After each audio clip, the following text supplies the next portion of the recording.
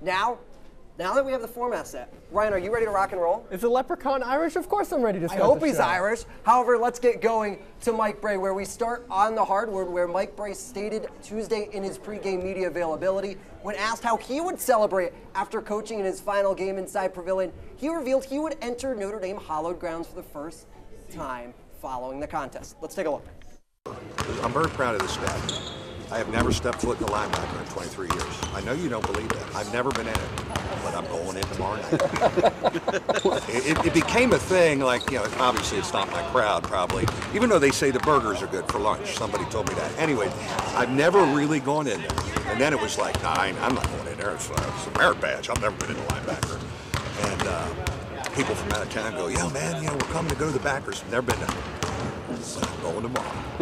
And we're closing that sucker. There ain't no curfew tomorrow. Now let's see if Mike Brey would celebrate more than just retirement as he took on the number 25th in ACC leading Pitt Panthers on Wednesday night.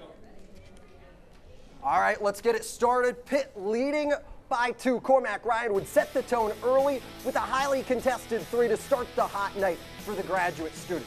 Then, later in the first, Notre Dame leading by 2. Nike Sembi would launch a 3 to get Pitt back out in front. And then, however, it would not last long. Marcus Hammond, the only senior being graduated as he's a graduate student, would answer with a 3 of his own from the corner, a ba-bang. And then, Endy leading by 11 in the first. In transition, Trey Ward sees it, Dave Goodwin, who breaks, pops, skirts over, and hits it. Notre Dame would finish the half on a 14-2 run. Now, moving to the second half, Notre Dame would stay hot as Van Allen Lubin, the freshman, would back down graduate student Jamarius Burton to put ND up 16 with that. Then, later in the second, leading by 14, Pitt would start to close the gap thanks to Nelly Cummings with a step-back 3 over Matt Zona. And then his drive to the basket, pulling Zona with them. Cummings getting it downhill. Pitt comes in within 11.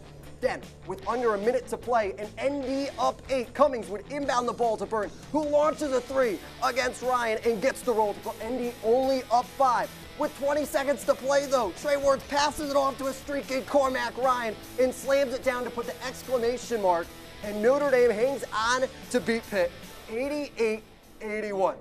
Murph, what a game that was. Yeah, and I don't know if you actually saw this in the Pittsburgh Post-Gazette, but the headline for the game was Shamrock, number 25 Pitt loses the crucial game to Notre Dame. Yeah, you would have to know. However, we at NDTV like to follow the story and to continue playing on that.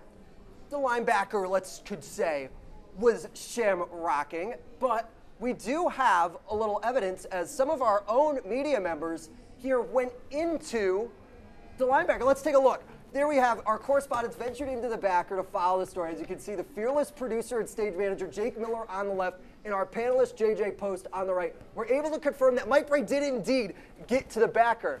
And now to break down the loosest college basketball coach, some ways say, in a very Mike Brey approved attire to discuss the top moment as the winningest coach, we send it to our fabulous panel. Guys, what's rolling? Tyler Reedy alongside JJ Post and Andrew McGinnis, rocking the Hawaiian shirts here on this Friday afternoon, this snowy Friday afternoon, I'll add, here at NDTV. Obviously, so much to celebrate Wednesday night and, of course, over the whole 23-year career of Mike Brey here at Notre Dame. But each of you two, as juniors, have had the opportunity to spend last couple of seasons on this campus along with Mike Brey. So what I want to know is, what's your favorite memory of the man himself over his time at ND?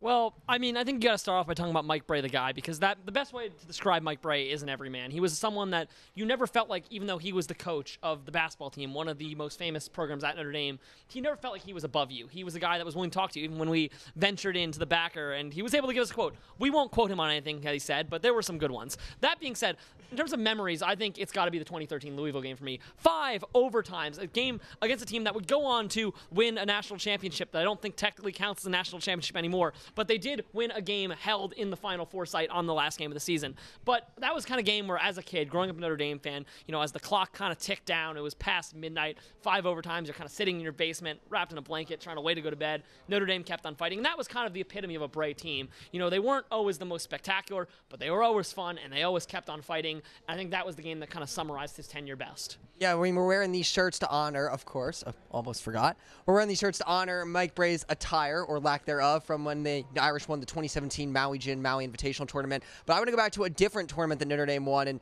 a lot of great things happened during Mike Brey's time here, but the biggest banner in Purcell Pavilion that's going to honor his legacy is that 2015 ACC Championship banner that's hanging from the rafters at Purcell. That Irish team, so talented. Jaron Grant, Pat Connaughton, Zach August, Demetrius Jackson, Steve Astoria, some good guys coming off the bench as well who played a big role in future seasons as well. Just so much talent, a classic Mike Brey team that shot the ball incredibly well and gave it their all on defense, made up for their lack of size and short rotation with that shooting and all that good stuff. And, to go from one of the worst teams in the ACC in Notre Dame's first year in the conference the season prior to winning the ACC that year and then going to the Elite Eight that season and the next year, just some of his best coaching and moments that I'm going to remember for a really long time. Yeah, and the perspective from the students is a big thing to talk about as well, because unlike the majority of other coaches in America, Mike Brey did a heck of a job relating to the student body, relating to his student athletes. Such a great people person, as he was often described, and that'll help him a ton even after Notre Dame, whether he goes into broadcasting or potentially a next head coaching gig somewhere else. But I want to talk about what did he mean to you as students? JJ, you had the big poster the other night at the Pitt game, the iconic image of him standing on the South Dining Hall table, firing students up. How much did that mean to you guys, having him form that relationship with the student body? Yeah, I think Mike Brey's one of his priorities was always to have an engaged student body. He was a guy that I think knew that for Notre Dame, you're never going to have the biggest crowd in the world. You're never going to have the national interest. So you got to play to, the kids that are going to be there every game in and game out. And for Notre Dame, that wasn't a lot. And he was a guy that understood that and wanted to give them his all. And he always did.